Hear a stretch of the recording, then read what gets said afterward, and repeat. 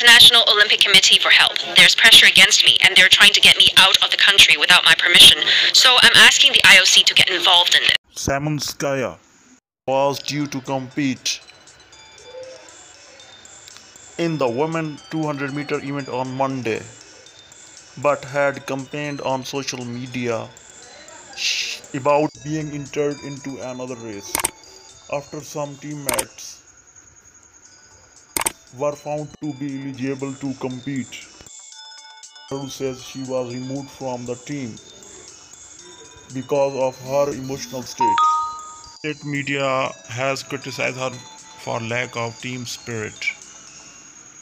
And had criticised officials within the team because she was also being asked to take part in the 4x400 metre relay, and she said that's an event she hadn't practiced for or trained for, and it's because of the incompetence of officials back in Belarus who'd failed to put other athletes through the required anti-doping tests prior to these games. Therefore those athletes hadn't been able to compete. It has issued her a humanitarian visa.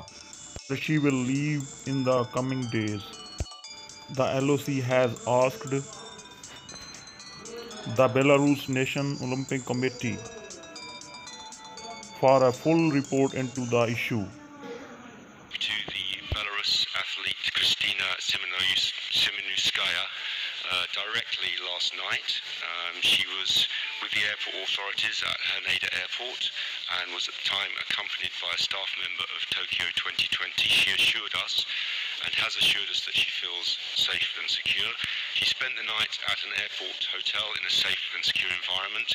The IOC and Tokyo 2020 will continue their conversations with her and the Japanese authorities to determine the next step in the upcoming days.